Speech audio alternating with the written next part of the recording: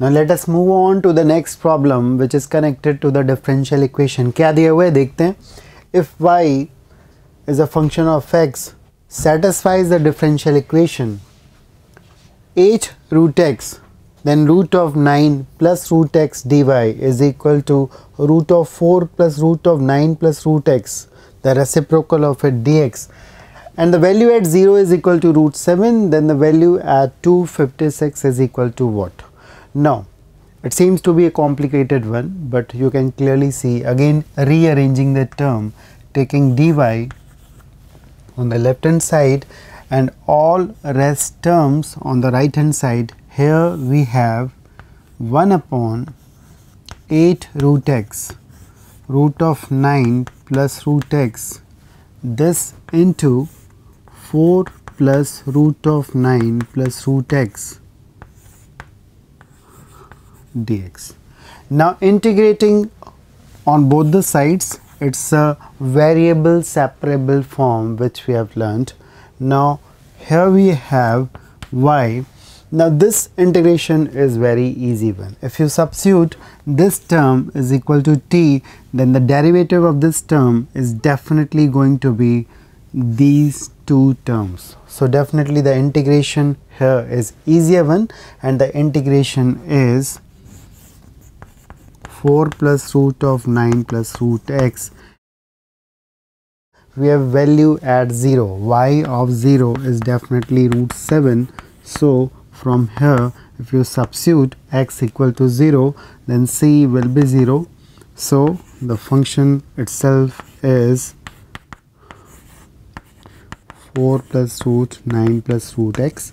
Now putting the value, that is 256, we have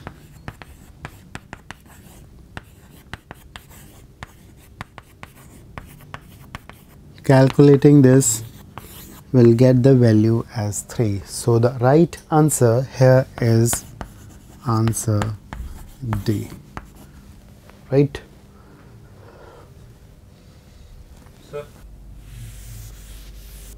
देखते हैं question number 44, which is related to the area. What is given to us here is, if the line x equal to alpha, which is dividing the area which is bounded by, actually y is greater than or equal to x cube and y is less than equal to x, where x is lying between 0 to 1 into two equal parts, then alpha is satisfying which of these options? So let us trace the curve. One is y is greater than or equal to x cube and another is y is less than or equal to x. So tracing here will give you this part, and y is equal to x is definitely this part.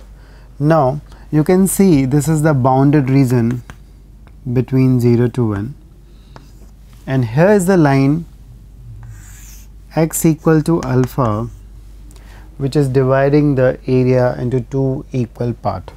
This is one part and definitely this is another part. So it is given 0 to alpha. This is the upper curve. The upper curve is definitely y equal to x. So it is upper minus lower curve. The lower curve is x cube dx is equal to the next part, which is bounded between alpha to 1. So here again it is x minus x cube dx. Now from here we will get the equation alpha. Let us see what we are getting. X square by 2 minus x4 by 4, applying the limits 0 to alpha, and from here we have again x square by 2 minus x4 by 4, alpha to 1. Now placing the values, alpha square by 2 minus alpha 4 by 4, and here we have 1 by 2 minus 1 by 4 minus alpha square by 2 minus alpha 4 by 4. Now solving this equation, we will get the equation as 2 alpha 4 minus 4 alpha square plus 1 is equal to 0. So definitely we are getting the second option as the correct one, but we have to see for the more option because it is having more than one option correct. So let us treat this as a function of alpha. Now we can calculate the value of alpha at 0. So f of 0 from here is definitely equal to 1, which is greater than 0, and again f of half we can see from here it is 2 to 16, so it is 2 by 16 minus 4 by 4 plus 1, which is again 1 by 8. So what is 1 by 8 from here?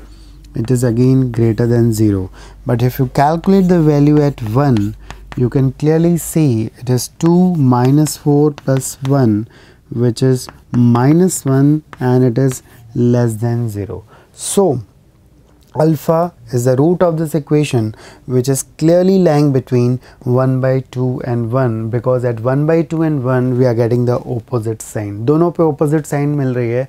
Definitely it is a root which is lying between 1 by 2 and 1. So this is again the next correct option. So we have two correct options here. So answer of this problem is definitely B and D.